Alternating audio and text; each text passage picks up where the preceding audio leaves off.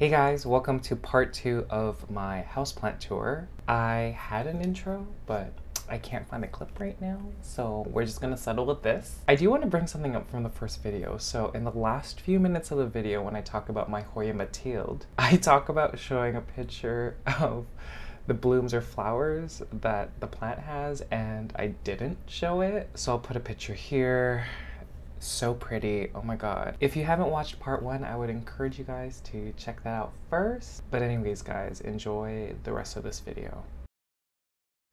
Back over here is one of my anthuriums. This is my, I think formerly known Anthurium salgarens, but now it's known as Anthurium decipiens or decipens. But look at this newest leaf, guys. And yeah, I mean, she looks cute. I love this one so much. Very like not a fussy anthurium and really resilient. Oh my gosh, this looks crazy. I didn't take a close look, guys, and like this is like really pretty. Oh my gosh. Okay, back here is my begonia Sophie Cecile, or just Sophia. She looks really cute. She's an angel wing, or I think it's a cane begonia, that's what people call it. But yeah, I mean, she's huge. I don't know if I want to repot her. The roots are smaller, but yeah, I don't know, we'll see. She's pretty happy now in the spot that she's at with the grow light. Okay, so moving on to this side, this is my Hoya Thomsonii. This one has the white blooms. It's a new plant, but we'll see the blooms hopefully soon. Okay guys, I just wanna, just a side note, I have a grow light over here. I'm really happy of what I did because I was very resourceful. So I have these 2 stools from IKEA that I don't use anymore, and they have holes in the center. So I just, if you wanna come closer, I put these 2 bamboo stakes over here. I can't even show you guys, but can you see it? Yeah. So these 2 bamboo crossed with zip ties, and then I essentially just tied it to the grow light underneath. And yeah, I guess that's a resourceful way to make a stand or like a light holder when you don't have like the supplies and don't want to spend the money.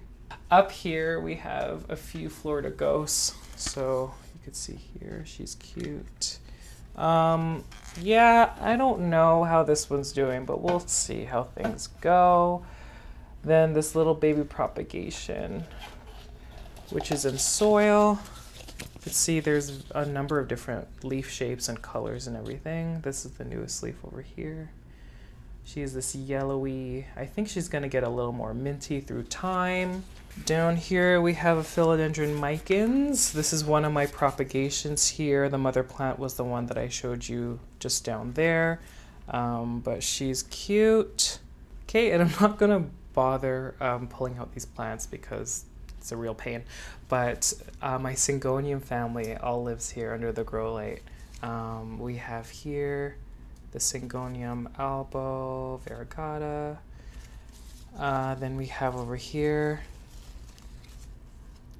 the Syngonium mojito. In the middle here, we have the Syngonium pink splash. Lots of pink, which is really exciting. Another albo over here, Syngonium albo variegata. Then we have a Syngonium wendlandii. Then back here, another Syngonium wendlandii. Beside it, another pink splash. And I think that's all the Syngoniums. Okay, so back here, guys, I don't want to show this plant, but I think I have to. I put up a video a few days ago, I think it's Monday, and this is the monstera standliana, and she's not doing great. I spoke about it not doing great in LECA and passive hydroponics, and like the leaves over here are yellow, and I know they're older leaves, but yeah, I don't know, she doesn't look happy, guys. But I mean, I guess I'll be honest and show you that she's not doing well, but she lives back here. On another note, another propagation that I showed you guys, this is the monstera siltepecana, and specifically this one. Look at how big the leaves have gotten.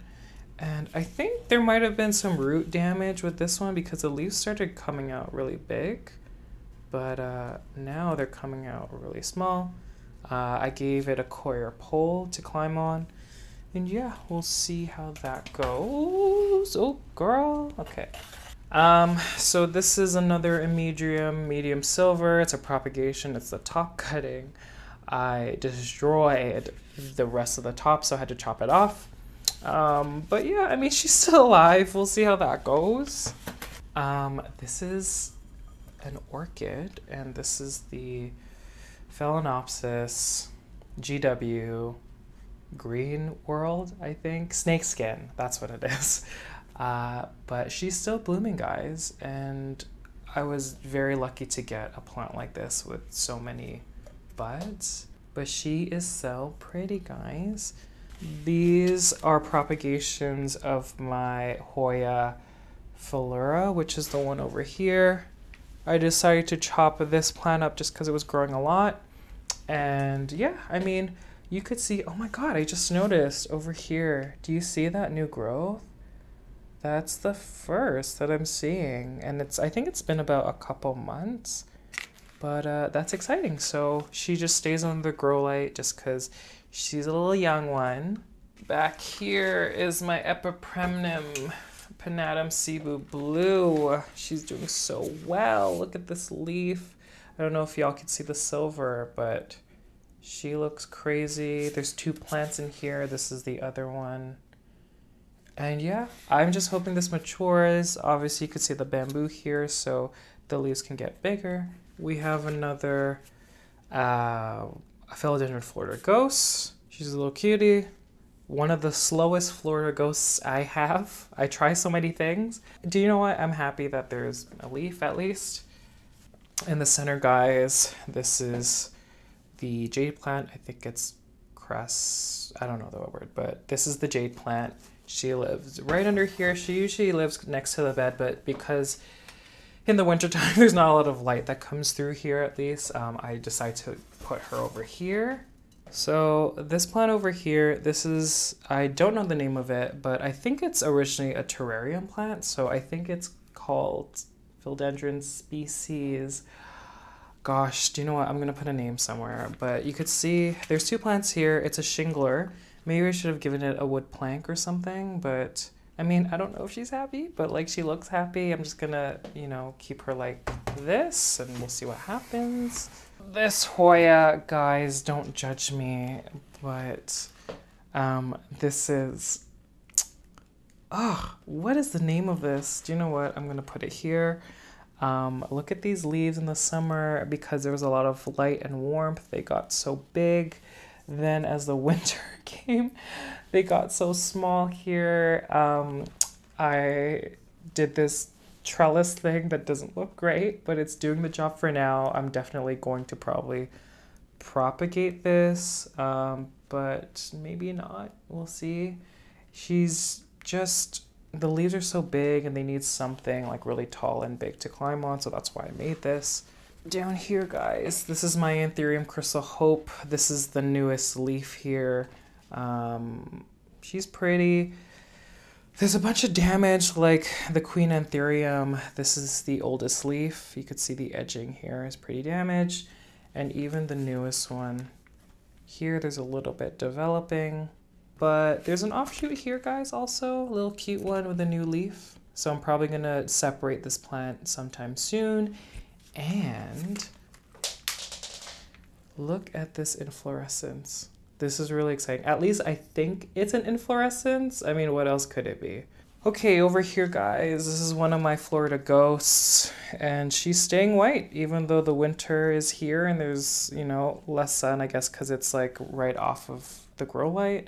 But she's happy. Then over here, we have 3 more of my Syngonium chia plants. One of my favorite plants. I love this plant so much. Yeah, she's cute. She's doing her thing. So again, I just don't want to move these.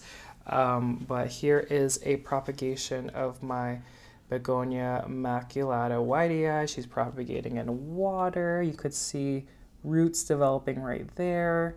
Over here is my Epipremnum pinnatum albo variegata. Yeah, you can see some fenestrations, which is great. I do need to give it something to climb on, I know. I just don't have the time. Back here we have propagations in LECA of my Begonia Sophia. I filmed a look at the roots kind of video. It's not up yet, but the roots look really good, so stay tuned for that. Over here is this really sad, the blooms are just falling off here. Yeah, I really need to transfer this one. I don't know the name, but I'll put it in the video. Beautiful, beautiful yellow blooms. I'll show you a before picture actually. But she's currently in moss. And yeah, I said once the blooms died, which they are, like look at them. Once they died, I would definitely repot it into LECA, so I'll do that pretty soon. Another Phalaenopsis here. This is the Diamond Mitu Diamond Panda, I think. That is about to open up, which is really exciting. It wasn't that big before, so I mean, I'm doing something right, I guess. Again, she's in moss. I'm also going to repot this in another substrate once it's done blooming, but for now, we're just gonna hopefully see some blooms in a bit. And over here, it's the Hoya elagiorum. So I don't know if you could see this plant, but this is the Hoya over here. That's not the one. It's this one over here.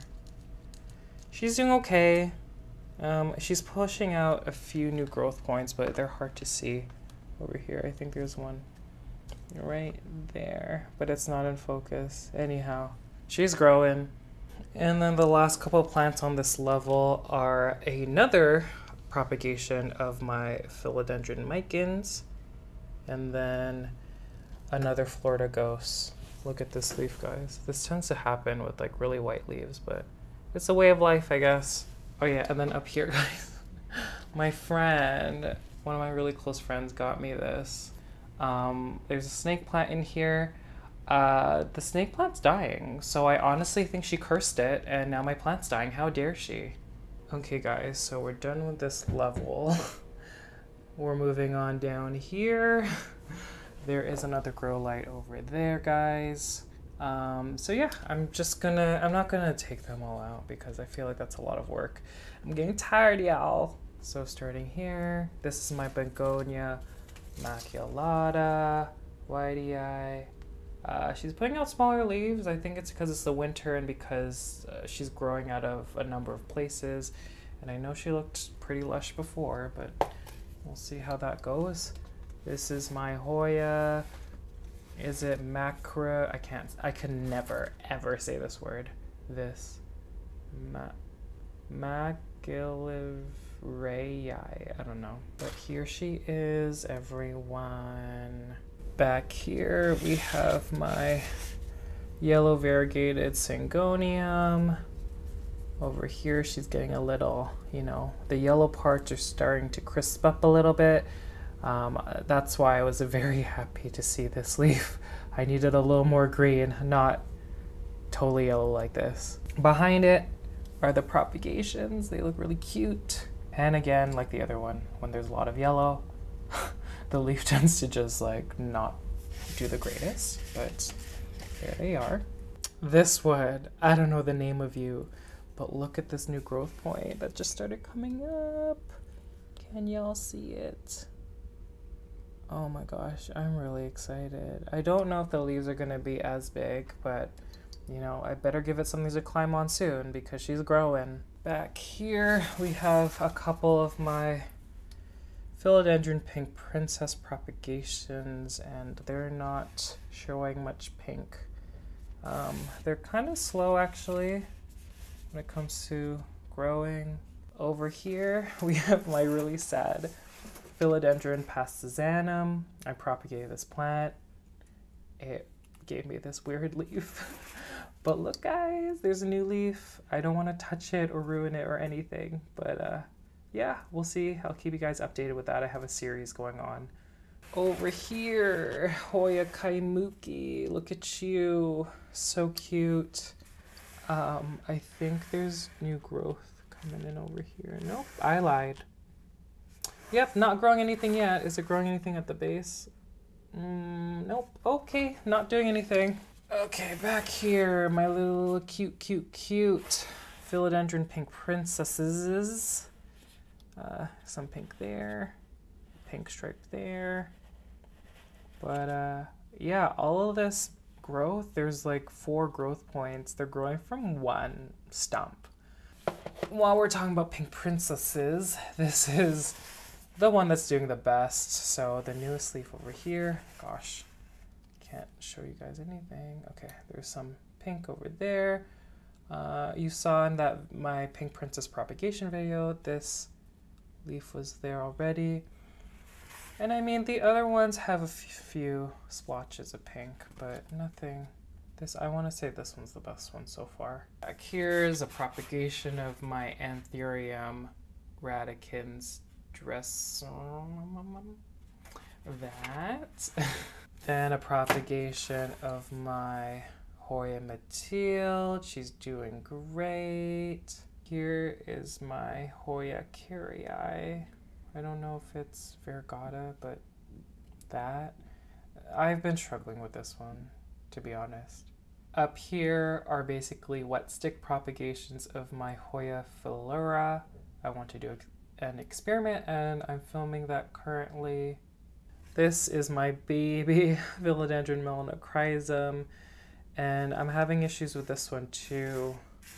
The leaves keep getting stuck. A leaf just ripped off here, but yeah, I mean, she still looks cute. She's still doing well, and I mean, I just need to keep an eye out on the leaves, really. This is my philodendron cream splash, and I think you can see some cream over there. And then this is new growth coming in right over here. Cute. This is my propagation from my mother plant of my philodendron strawberry shake. She's really cute here. And a new leaf is coming in, which is great. My most hated plant here, this is my this is my Anthurium esmeraldensis. She's actually growing a little quicker now. This is the newest leaf. There's a new growth point. Right over there is a new growth point. This Hoya, which is, I'm told, a really hard Hoya to grow, has a new growth point. Over there, this is the Hoya Ariadna, I think. Over here, guys, these are my ZZ Raven propagations. I think I posted a video, not a video, a picture on my Instagram of them and their rhizomes and their roots. That was taken like 6 months ago. It hasn't done much. I think the shift into LECA really did something to stunt their growth, but I don't know. The far back over here, let me zoom in. Wow, this is the slowest zoom ever, but there is a new growth over there.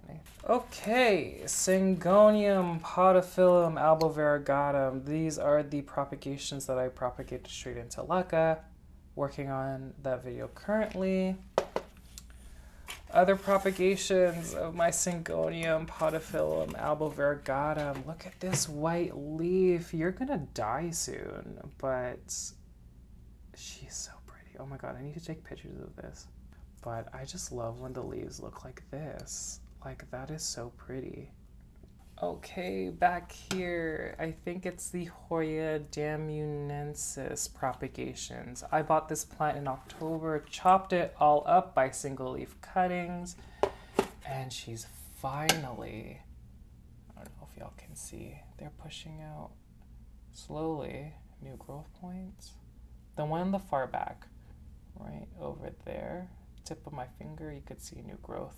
Yeah, I mean, we'll see. I know the leaves look really chlorotic. I hear that's a common thing with the Hoya damunensis. I don't know. Right over here, these 2 pots, these are the propagations of my Hoya. What's the name? I think it's Hoya Hanny. I don't know. Hoya Hanny. But these new leaves, I did the same thing. I didn't say that, but it was the same thing as this one. Single leaf cuttings when I first got it, and this one is growing a lot quicker. You could see the shininess in the new leaves. There's probably like, I wanna say like six cuttings in here, and then a couple in here, but they're doing great. Over here is the rest of my monstera siltepecana cuttings and propagations. She's in soil. Let me take off this leaf. But yeah, again, really happy. She's doing great. I had to move this to get to the back, but my alocasia black velvet, here she is in all her glory. She's cute. And last but not least, over here, this was the top cutting of my Rhaphidophora pertusa, this newest leaf here. I know it doesn't look like a lot, but these take forever to root and thrive. So this is actually a huge accomplishment. This leaf over here was already existing on the mother plant. And yeah, I'm really excited. Oh, y'all, I'm tired. I'm so thankful in the first half or the first video. My boyfriend was helping me, but it was taking a long time, so I felt bad. So I decided to just take over myself. Let me just put a few things back. There are a few more. There's maybe a couple in my living room, and then I just realized there's one over there, so just give me a sec. Okay, so we're just at the other side of the room. All my plants. I guess this is a better angle. This is a pan. I'm sorry. I'm like really tired. This is a pan of all my plants. And like when you look at it like this, there doesn't seem like there's a lot, but there's a lot. So here is my ZZ Raven, guys, just in the corner. There are new growth points here, one over there somewhere. I don't know if y'all could see it, but it's there. There's a grow light, and it's in a box here. This is my philodendron micans. The reason it's isolated here is because there was a thrip situation. I did put beneficial insects. I'm just too paranoid to bring it back. So she's living just next to my bed with this grow light. Okay, last but not least, there's a few in the living room. So let me just walk out here. So this is my variegated umbrella plant, or my Schefflera.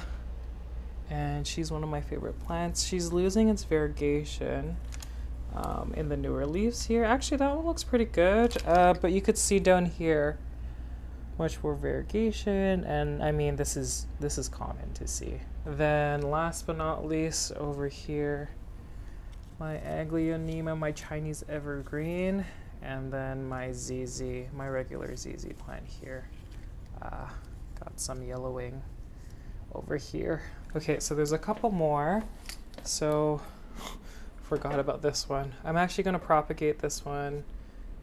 This is just a regular snake plant here, the green one. And I guess I'll show you guys this. Oh my god, this is, I'm really sad. This one was also hit with thrips, and I just like sprayed this too much and tried to get rid of the thrips.